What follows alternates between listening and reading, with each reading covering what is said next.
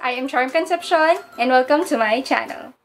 Baby, I love you, I love you, I love you.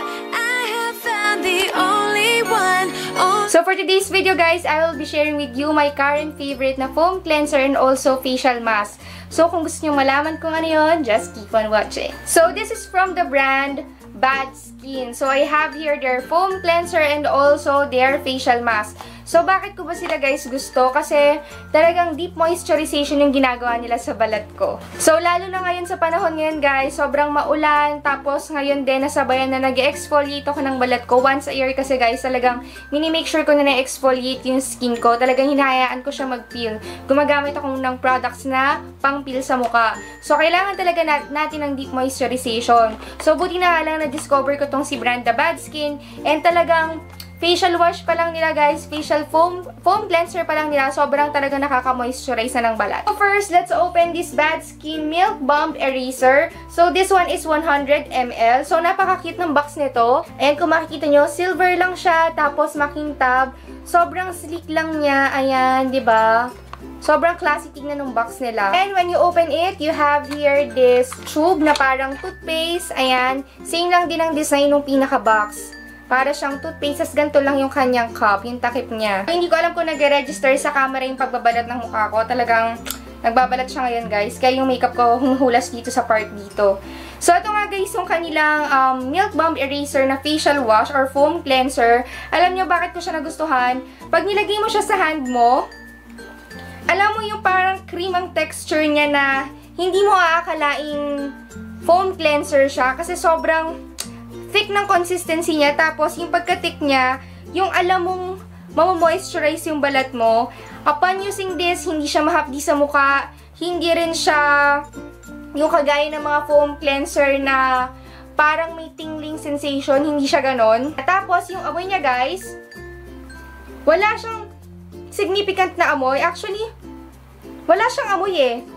Parang amoy na milk. Actually, parang amoy milk tea siya. Ganun yung naamoy ko sa kanya. Oo nga, kasi nga milk siya. Milk Balm Eraser. So, kaya pala naamoy ko parang amoy milk tea. Ganun yung amoy niya. So, ayun, nakakatuwa siya kasi pag nilather mo siya sa mukha mo, hindi naman siya yung ganun sobrang kabulan na talaga nagkikreate ng sobrang foam. Di ba merong mga ibang foam cleanser na pag nilagay mo, sobrang mabula siya, na basta yung sobrang bula siya, hindi naman siya ganun. Yung tama lang. Which is okay lang naman kasi sa akin basta malinis lang yung mukha ko, okay na sa akin. Basta ginagawa niya yung trabaho niya, hindi kailangan sobrang bula, hindi kailangan hindi mabula. So basta nalilinis niya yung mukha ko, okay siya sa akin. Tsaka diba the more na mabula nga daw isang product is mas maraming chemical. Yun ang sabi nila. So okay sa akin to kasi nga after mo siyang gamitin, pag nabanlawan mo na, sobrang lambot niya sa mukha, tapos sobrang dulas ng mukha mo. Kasi diba yung ibang foam cleanser, after mong gamitin na nangyayari sa skin mo, parang dry. Tapos parang yung skin mo medyo rough ang paghinawakan mo. So ito hindi siya ganun. So yung mukha mo after mong gamitin to is sobrang smooth. Tapos parang ang lambot-lambot ng mukha mo. Basta ganun yung feeling niya. Tsaka iba yung texture niya. May pagka-silky yung texture niya. Ayun pa nga pala guys.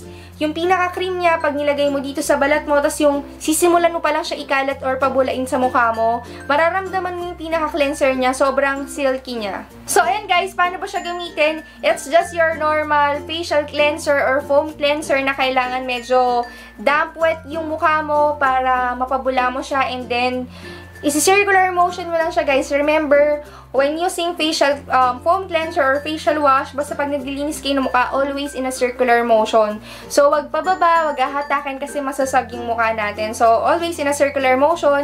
Tsaka para mas naano natin yung circulation ng mga blood natin dyan, mas maganda sa skin natin yun. So, the next naman guys is this Aqua Bomb Paint Hydration Solution.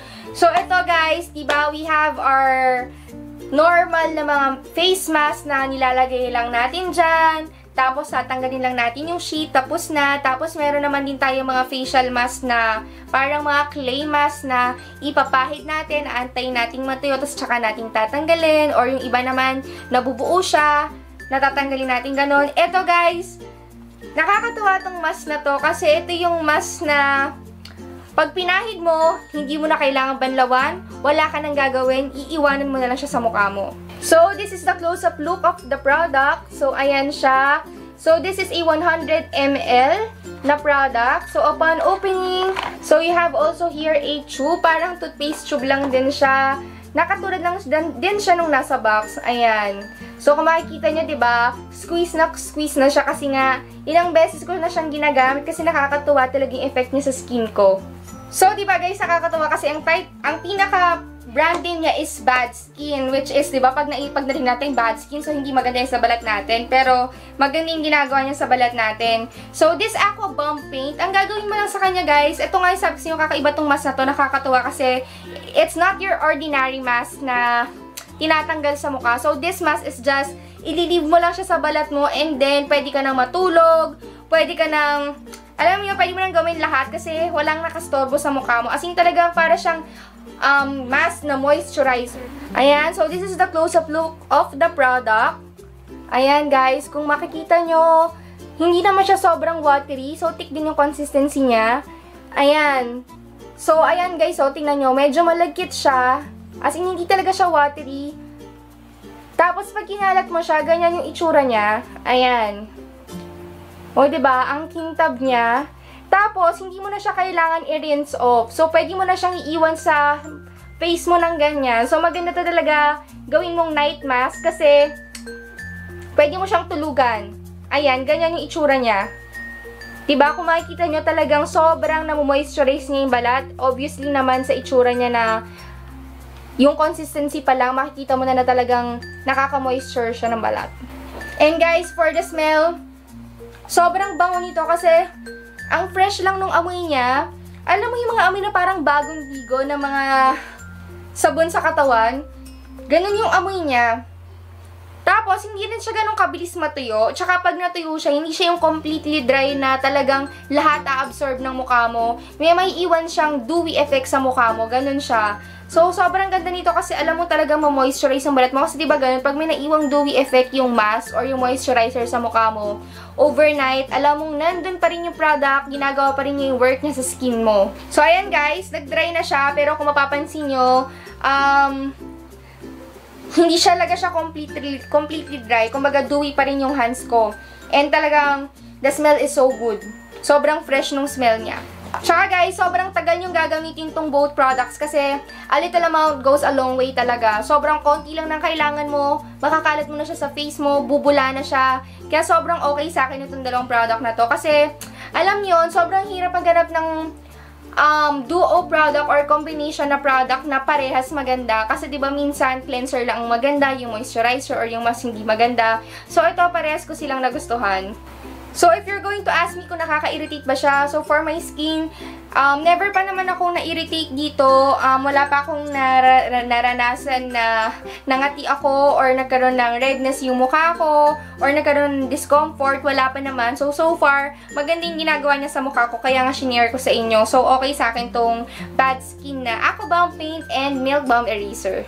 So, ayun na nga guys, if you're interested with this Aqua Bomb Paint and this Milk Balm Eraser from Bad Skin na talaga namang deep moisturization yung gagawin sa balat nyo, you can check my Charis online shop sa baba. Ililink ko yun sa description box down below. Ilalagay ko yung link doon, guys. So, yes, guys, I am a Charis celeb. So, you can check yung mga product na meron ako doon. So, lahat naman yun is discounted price. So, yan, guys. Sana matry nyo tong product na to kasi sobrang okay talaga siya. Kung nagustuhan nyo tong video na to, please give this video a thumbs up. And don't forget to subscribe. Bye! Maraming salamat!